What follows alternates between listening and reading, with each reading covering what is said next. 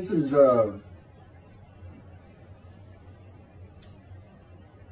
three different stories from the book God commanded and directed how I type it.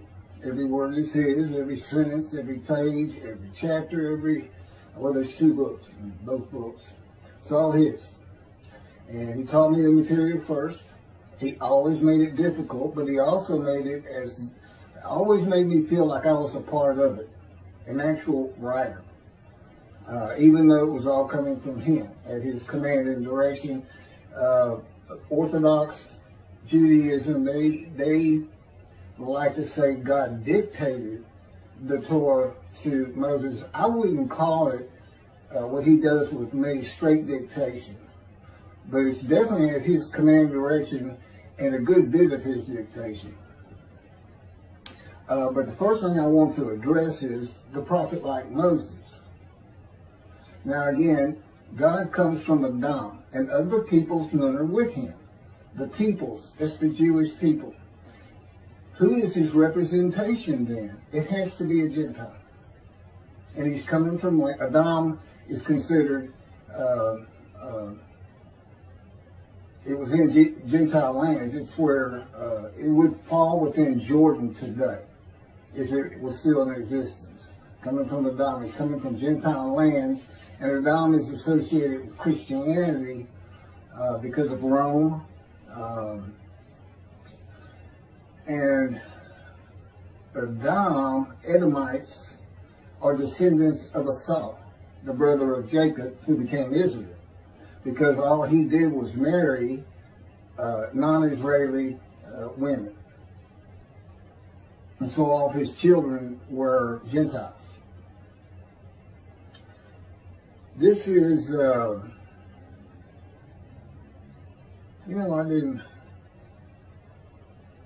well, there's some, there's some Exodus, I'm pretty sure. The Lord your God will raise up for you a prophet from among the people, like myself. Him you shall heed. This is just what you asked of the Lord your God at Oreb on the day of the assembly, saying, let me not hear the voice of the Lord my God any longer, or see the wondrous fire anymore, lest I die. Whereupon the Lord said to me, and this is he's talking to me as Moses, they have done well in speaking thus. I will raise up a prophet for them from among their own people, like yourself. I will put my words in his mouth, and he will speak to them all that I command him. Just real quick, I will put my words in his mouth. He's not talking about teaching him what to go say, per se. When you are a man in divine beings, as Moses is, which I can point out in several different places, because anytime God comes to you, the angel of his presence, the Holy Spirit, who is a person, in a divine being, is with him, angel of his presence, his spirit. My spirit is always with me and within me. I guess my spirit's in me and I'm in my spirit, encased in this body. God says, because I saw that too, when he was first teaching me Torah, and I said, well, you keep calling me the prophet like Moses. I said, I know. I speak to you face to face. We talk friend to friend, just like him and Moses. And I have written 2 books for you. We just went over this again for this video. And I wrote the 2 books for you. So there's no question I'm doing the things that Moses did. But I'm not Jewish. I am his representation from Gentile lands, and again, none of his people are with him, none of the chosen, none of the Jews. So clearly it had to be a Gentile. It's not the first time there's been a Gentile Moshiach. So was Cyrus of Persia.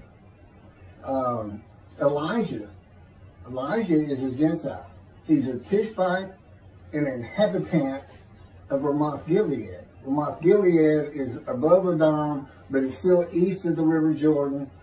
It would be in the country Jordan today, and it was Arab and Assyrian lands. They were always fighting over it. Apparently quite beautiful. But he's an inhabitant, and you didn't do that back then. You didn't find any Israelites going and living amongst Arabs or Assyrians, unless you wanted to be a slave. You know, it just didn't, or dead. It just didn't happen. He's an inhabitant, and God makes that clear. He keeps calling him the Tishbite. And there's no clan of Tishbites in any of the tribes that you can find. Now, I'll grant you this. Not every tribe has a genealogical record. In Chronicles, of course, we have a lot from Kings 1 and 2, Samuel 1 and 2, and in Samuel with the kings of Judah. But no clan called Tishbite. It's just not there. And this God is telling you, what do you think? Well, he's a Gentile. And as a matter of fact, when God takes him up, in the chariots of God to heaven, and his body disappears, he had crossed over the Jordan. He was on the east side of it. So he was in where, again, the country Jordan is today. He was taken up in Gentile lands. And he was a Gentile. And I am also handling all of his tasks. I am considered Elijah. God has taught me everything of heaven you could possibly want to know or need to know or could understand in vision and by his words and in his power. I am Elijah, who really, since if I don't get done what I'm supposed to get done, primarily clear the way for the Lord and be his messenger of the new covenant, and recounsel the sons to the Father and the fathers to the sons by being mindful of God's laws that he gave Moses at Horeb. In other words, make them righteous. Same purpose as Isaiah 53, where it says, for a purpose of God that might prosper. Well, but he doesn't tell us in Isaiah 53 what the purpose is. Well, you find out in Malachi, his purpose is, I'm returning to my temple, and we don't have it ready for him. It's not there. Okay, and now he knew it wasn't going to be there. If you look at the covenant of friendship that comes with Moshiach, who God calls David, my servant David, a shepherd. Does not call him King Moshiach. Does not say there'll be a kingdom established. Does not say he'll rule basically the world or all the Middle East. There's nothing in there. He's just a shepherd, and he's appointed all other shepherds, rabbis, are dismissed. And I am the only one he recognizes as Moshiach, as a shepherd. And I'm not a rabbi, though. When I usually say rabbi, shepherd, I think rabbi. And I should. You know, the leaders over the flock. But for me, I don't use the term, I don't want to use it. It means teacher. But I'm a shepherd, and I'll be teaching the matters that you have found on these YouTubes throughout the rest of my life. And along with my experiences with God, and try to get people to understand him and his personality in greater detail. Because I mentioned this before, the first people to read his writings, or to hear it read to them more likely, was in antiquity. And he had to have a certain persona for the times, and in those times, people felt God was always angry. And the concept of the spirit within you going to a spiritual heaven and being with God just wasn't there. That's why you have so much resurrection of the dead. And it was also because we had no medicine, knowledge of medicine and science. You know, we know today you cannot take dust and form a human being. That includes God. God said, now, I could have made human beings something so different than what you know that there could be a resurrection, but they still wouldn't have gone to dust. I'd have made sure of that. But we, you know, he says, what I have is perfect. But anyway, the bottom line is we know there's no resurrection of the dead. I know it to be fact because it's supposed to happen when I arrive. And when Moshe comes, we're supposed to have the resurrection of the dead. Well, you better hope not.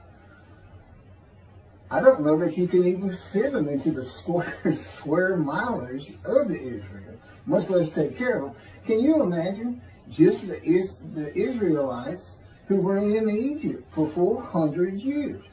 You know how many people that was? I mean, I don't exactly. I know 600,000 left with Moses, men. That's not counting women and children. Well over 1 million, I'm sure. What are you going to do with those people? They were savage. In a savage time.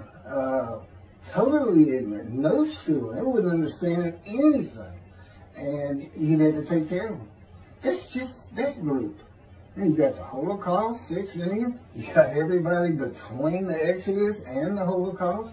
Now you got everybody some 70 years later after the Holocaust. You know, and scientifically and medicine, everything, we know it can't be done. It's not going to be done. But anyway, prophet like Moses on a Gentile. But what Gentile? The descendant of King David, one of the greatest Israelites ever. And God considers me Israelite. And God is not bound by the laws of man or the laws of the Jews. Period. He says, that's for y'all. I'm not bound by anything. I am God. That's how he sees that. God. If I say you're an Israelite, is it any different than I had it written that you were now Abram the Hebrew? Well, he wasn't a Hebrew, but I decided he was. I'm God. Mordecai the Jew. Well, he wasn't a Jew beforehand. God just said, Mordecai the Jew. Now he's a Jew. Which I've noted, you know, the name Jude comes up. It has nothing to do with Jude. Nothing to do with Jude. It comes up in the exile, and it was in Persia. And if anything, this is how God tells it to me. He didn't give me an absolute answer, but it's a dilution of the Hebrew blood because of intermarrying that was going on during the exile. I don't know if that's between just tribes and Assyrians, Persians, whoever. But in any event, Jude comes more from Hebrew than anywhere. They both end in A-W. And those are the words God wanted. And he said, these words will identify my people forever. And they have. So, I'm Israelite. I'm definitely not Jewish, but I'm descendant of King David. And that, you know, nobody can have a genealogical record of that. It's because the Spirit of God lit upon me and entered into me, and God is in his Spirit. Well, so when you see the Spirit of God lights upon somebody, and this comes, we learn this in Ezekiel, and particularly the concept God is in him, but although it shows up in 2 or 3 other places. Why didn't God have it written that way? Spirit of God lit upon, lights upon the twig of the shoot that grows from the stump of Jesse. And the stump is all about Jesus, because God knew, well, it's a stump because of the banishment of the last king before the final Babylon, well, whenever they took them away, deportation. Jeconiah, and he was banished from every ruling over Judah again. And of course, all the kings sat in Benjamin. The lands of Benjamin, which are kind of a divide between Judah, the kingdom of Judah, the kingdom of Israel, sometimes called Samaria. That it's a divide, but Benjamin is considered part of Judah because that's where the kings rule from. But God made it the stump. He knew the Christians were going to use the line of the kings of Judah to get to Jesus, And I don't know if he actually knew the name would be Jesus. As a matter of fact, it's supposed to be Emmanuel. If they had followed the prophecy, they say prophecy satisfied, and they shall call him Emmanuel, which means God with us, and then they name him Jesus. So I don't know. You can't make heads or tails of that religion. Other than it's nothing but a human sacrifice cult, if you want to sum it up, of a mythical man named Jesus, a mythical man. And I've got well, God put forth an argument. This is the only place in the entire book that's not outright backed up by Scripture. A statement such as that he never existed. That it's just a story that started 100 years before the Gospels say he was born. Okay, I'm supposed to move on. I guess I am taking too long. But anyway, so that's why it's a stump. The only ancestral tree we know of from King David through King Solomon. It has to be through King Solomon because they both were given, David was given the Davidic covenant, and I guess the Solomonic covenant, I don't know. Anyway, eternal kingships. That's all we had, and so that got cut down, it got banished. And so a new tree sprouts, and that would be the genealogical tree that I'm a part of. The shoot that grows from the stump, and somewhere down the line, here's a little bitty leaf, a little bitty stem and a leaf, and that's me. And my name would be written on the leaf, Keith. And so I'm part of the genealogical tree that we don't know anything about. But I know who I am because the Spirit of God lit upon me, entered me, and God is in His Spirit, and God flat out told me, you are descendant of King David. You are Israelite. You are of the Israelites, and you are an Israelite as far as I'm concerned. In any event, for those who don't like how God does that, and I guarantee there's someone out there,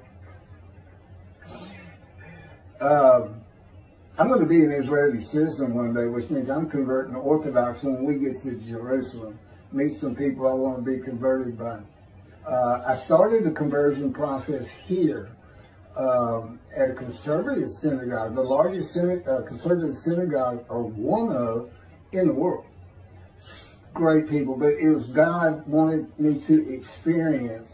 Oh, by the way, I didn't tell anybody who I was. I didn't say anything. I didn't walk in and say, hey, I'm Moshe. I mean, it's hard enough doing it long distance with these videos. We didn't say anything, but I went through the high holidays. I learned a lot. I got to know the people. It was an incredibly great experience, and I'm glad I went through it, but maybe midway through, my father had a heart attack, and he went through a quad bypass, and actually survived. I still live with him today. I take care of him and my mom in return for room and board, because God had me stop working 13 years ago.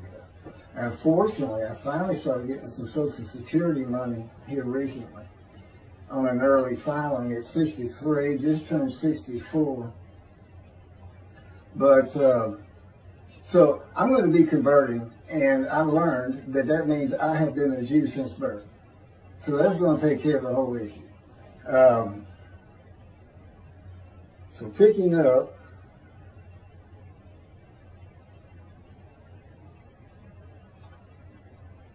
I'm having trouble with my, okay, well, I have to take a break and get this fixed, because I can't go on. This is God's books on here, and I got to have it when I do these videos.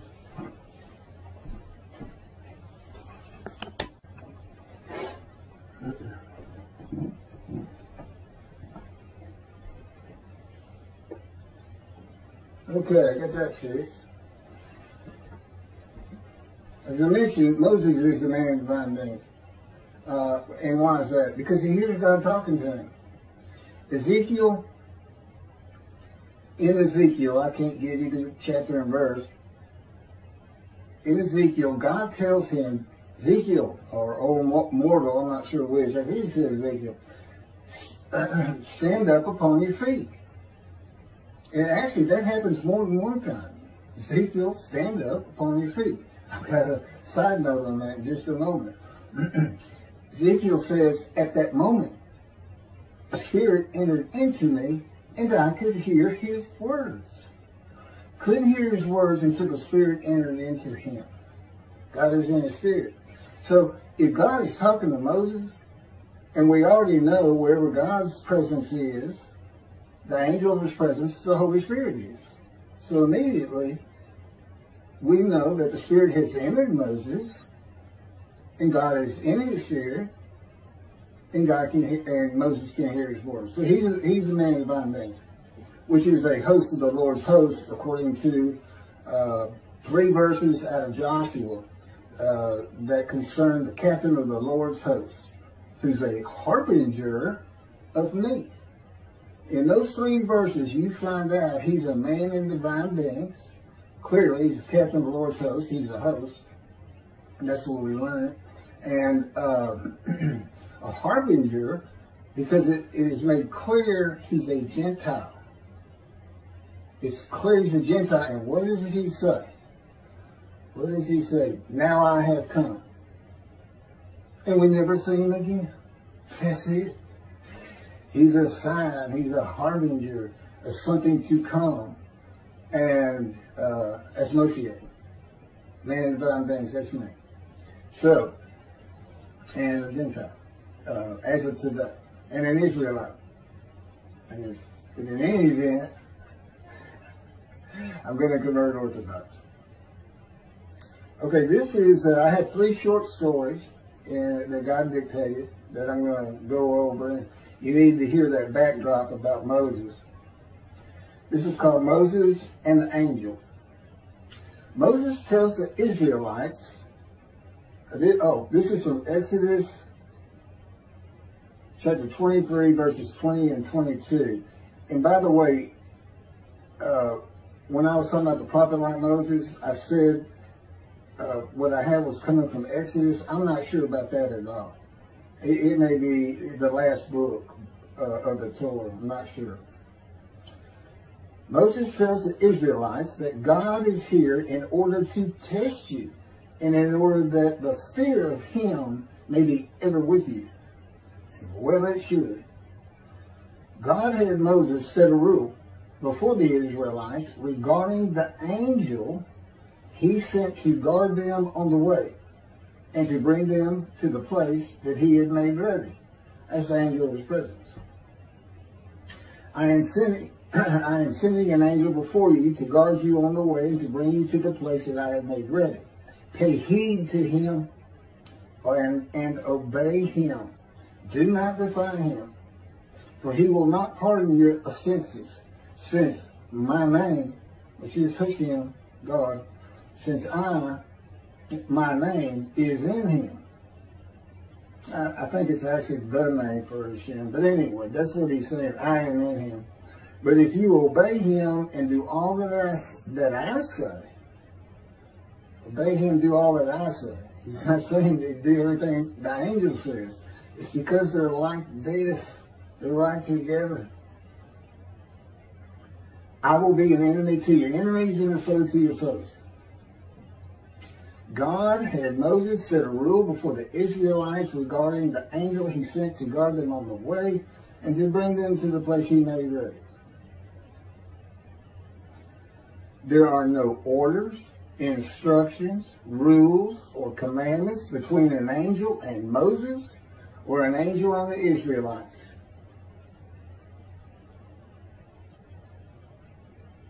Obey him, this, that, this. And yet, we don't have a single account of anything coming from the angel. They all come from Moses.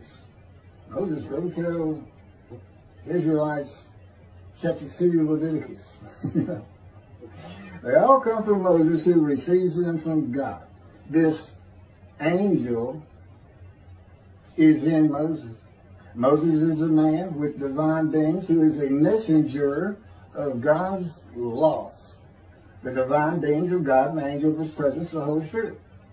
A man with divine wings is a host of the Lord's host.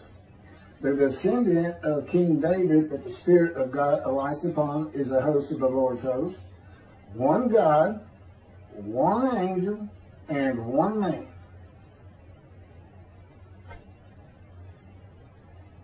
Every prophet of God.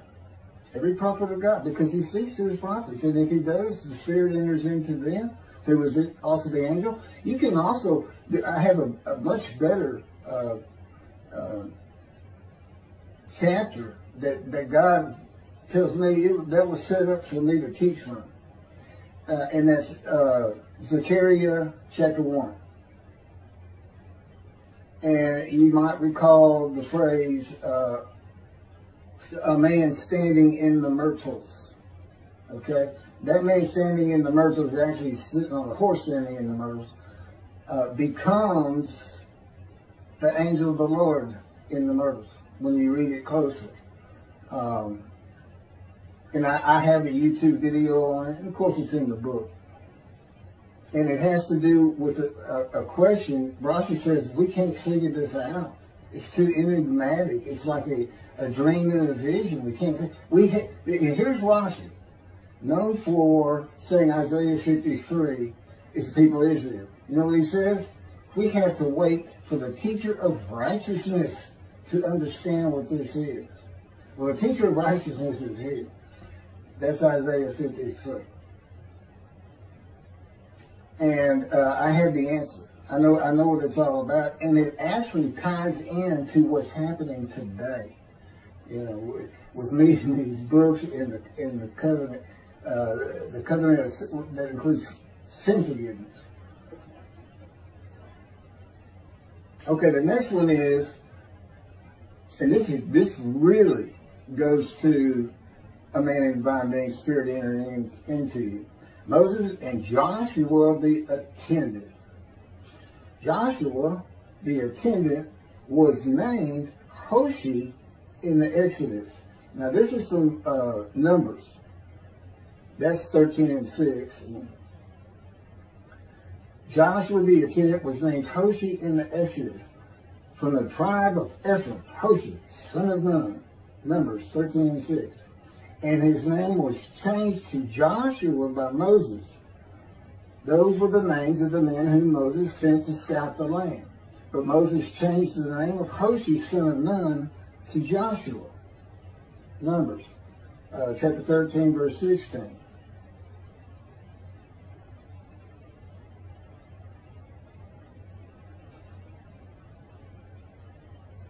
Okay, but here's what's interesting. He's calling him Joshua long before that. He's being called that in the Exodus. Okay, but his name's Hoshi. And he doesn't become Joshua until much later. But in this rendition, you're going to see his name's Joshua.